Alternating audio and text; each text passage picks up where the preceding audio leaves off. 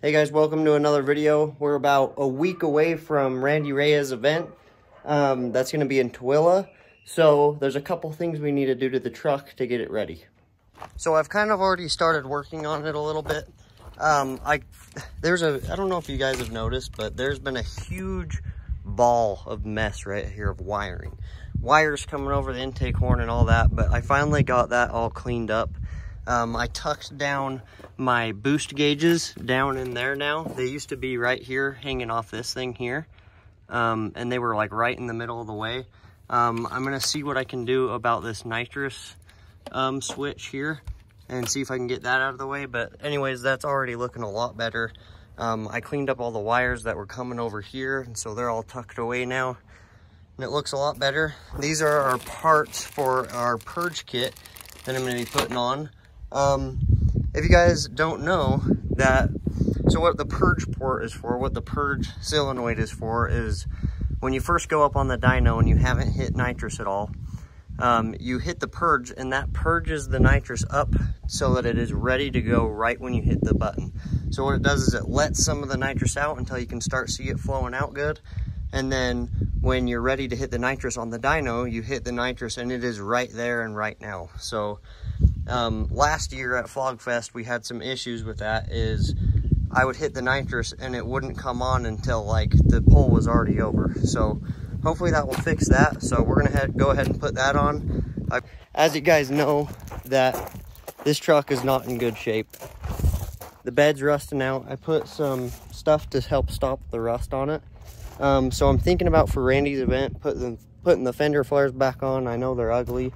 And obviously we're going to take those wheels and tires off.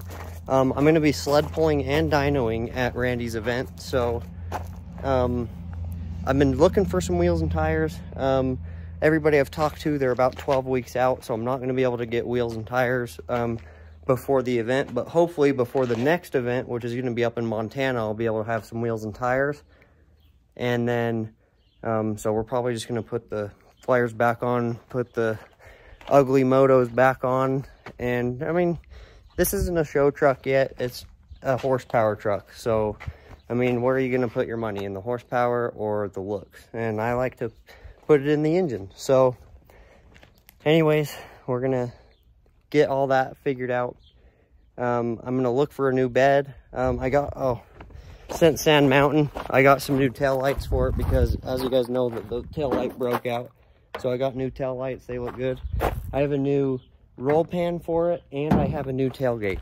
So I'll show you that. I got this tailgate for it right here. Just needs to be painted. And then I have a roll pan back here for it that we will hopefully be putting on. I don't know if it'll be on before Randy's event, but if it is, it's probably not gonna be painted, but at least it won't be dented. It'll kind of look ugly for Randy's event, to be honest, but it'll be all right. Then the next thing we have to do is on my transmission, the overdrive wire for the little not the T-motor, but the main wiring harness that plugs into the transmission, that wire is hanging on by a thread. So I finally found a new pigtail that will be able to plug in there. So I need to wire that in. And let's see, what else do we got to do? Another thing I did is I got a gauge for the nitrous bottle so that we could see exactly how much pressure's in it. And then I have another fast system. This is another, I think it's a 290, another 290 gallon an hour. I don't know if I will need that. So that's another thing I'm doing, is I'm going to be putting a new pump on it. It's going to be the new industrial injection, like bad boy XP pump. It's going to be hopefully good for 2,000 horsepower on fuel. So we're gonna put that pump on it, and hopefully the 290 gallon an hour fast that I have will supply enough fuel for it. But if not, I'll have to put that on. So I have it ready and everything. So anyways, I've been talking for an hour. So let's get into it. It's probably gonna call it a night tonight for now.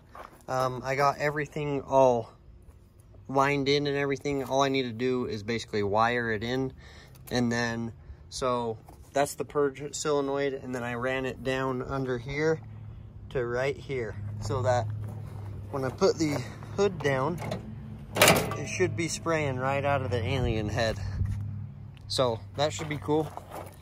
Kind of worked out perfect. And so, yeah, we're gonna call her a night and then see what happens the next day. I got the truck in the shop now. It's the next day.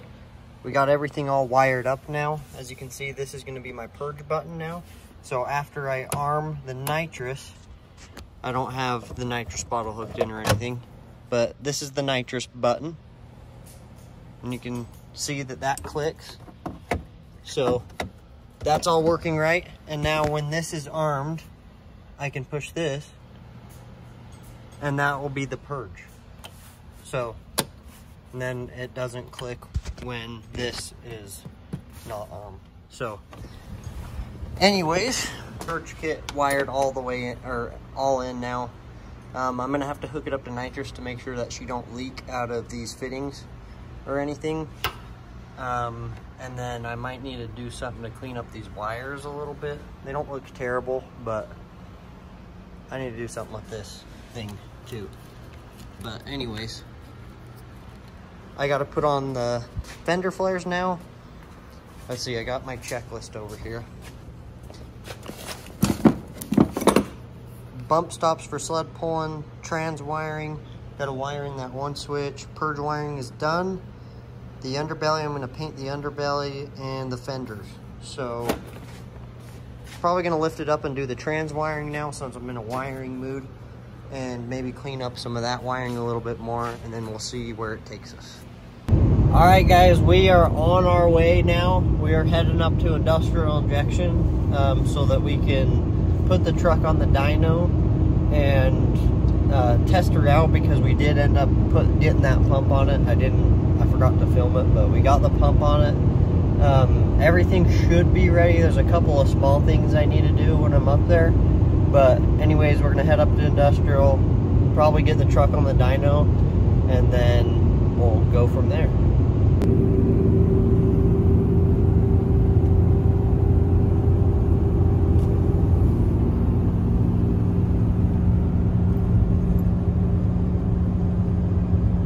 Alright guys, it has been a busy night. I haven't filmed anything.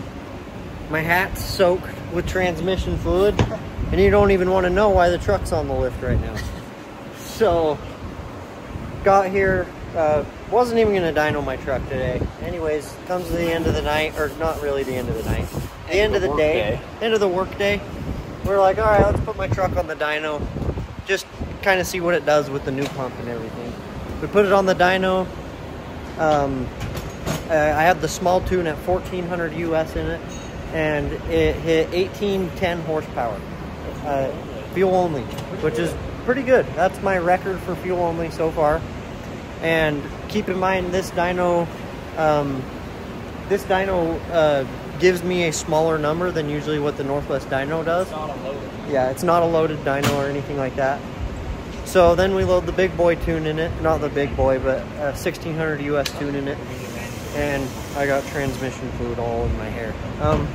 Put the 1600 US tune in it, and we send it, make about 1800 horsepower again, and I hear clanking, clank, clank, clank, clank, clank, clank, clank.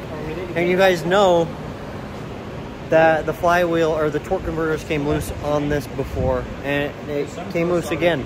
So I frickin' tried everything in the book. I've tried red Loctite. I red Loctite the bolts. I frickin' torque them to the right spec, so I don't know what to do. This is what the flywheel looks like. I mean, you can see where it was definitely chewing up the bolts, and when we took the bolts out of it, they were really loose and everything. The flex plate bolts to the crank were actually fairly tight. They were tight. It was the torque converter bolts. And so anyways, we got the transmission out pretty quick, actually. We got the transmission out right here. We're gonna have to file her down probably, and yeah, and see what we got to do. So anyways, that's where we're at. Good thing it's Thursday and I came up here on a Thursday. The event's on Saturday. So we're gonna try to get this thing ready so we can dyno it again tomorrow, and then hopefully be ready for the event Saturday. So we'll see you guys probably maybe tomorrow. All right, guys, it is the night before Randy's dyno event. It's about 3 a.m. or so. This is what's hard about this, is it's so hard to film stuff because when you have your time just diverted to one thing and I'm trying to get a truck ready, it's so hard to film. So just bear with me here. We're trying our hardest. Anyways, we got my truck back on. We got my trans put back in. We put the truck on the dyno. Sent it, got about 1,800 horsepower on fuel, and it was doing it again. The torque converter bolts came loose again. So what I did is on the dyno, I had a 2-foot basically pry bar, and I freaking tightened those bolts as tight as I could. I took it off the dyno, and we're just gonna see what it can get at Randy's. So we got this guy here filming with the old motorcycle there, industrial wrap motorcycle. So I'll see you guys tomorrow. We're trying to get Randy's truck up and running. Hopefully we can get that going. We're dynoing a couple more trucks. And then, yeah, we'll go from there. All right, we're here at the dyno event. It was a long night. Didn't go to bed till 5:30 a.m. here with the family and everything. We got the trucks lined up. We're about to get on the dyno and dyno. Chase is going first. He's getting all suited up for the old dyno here. So I can sign this sucker? Yeah. Where do you need to sign it? Okay. We're hoping for some big numbers here, so we'll see you guys up on the dyno.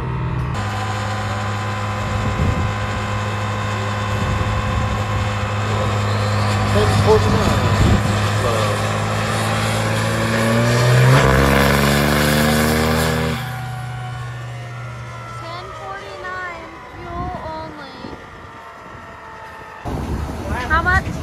1049 on fuel and 760 on spray, but he lost rail, so. Oh.